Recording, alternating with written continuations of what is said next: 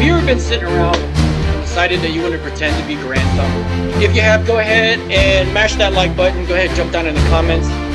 These comments are usually empty. That's okay. Let's see if we can get them out of control. Okay, enough pandering to Mike Jones and Grantham. Today's video is just a quick little rundown Mossberg 500.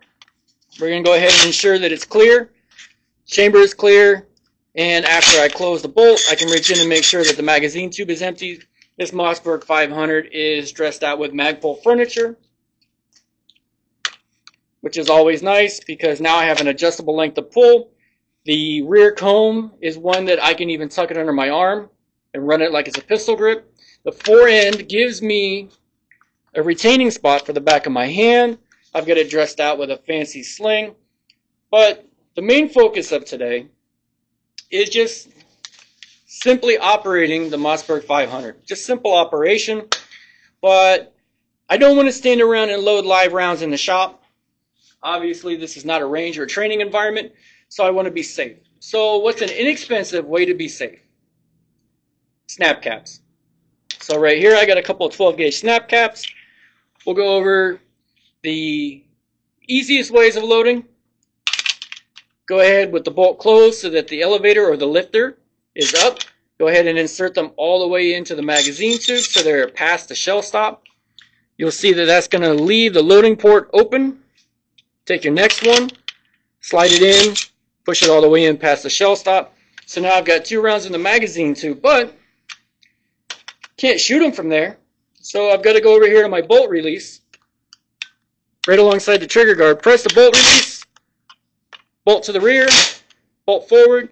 Now it's live. Of course, we're on safe. Then you would sight in, take your safety off. Kaboosh! Exaggerated for TV. And now I got to get that expelled round out of there. So I just go ahead and cycle the pump. Bad round's gone. Fresh round ends up on the lifter or the elevator. Pump forward, round in the chamber. You're good to go. Do it all over again. The end of my firing cycle or firing iteration is over. I can go ahead and visually and physically inspect my chamber. Safety back on. Close the pump.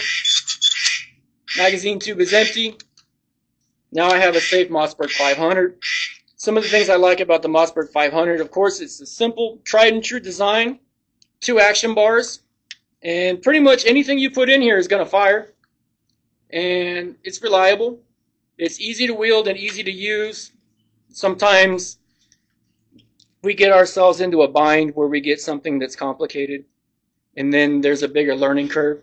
So just a quick little what for video, a little bit of screwing around in there, but always some safety in there. Ensure your firearm is unloaded before you do stuff like that.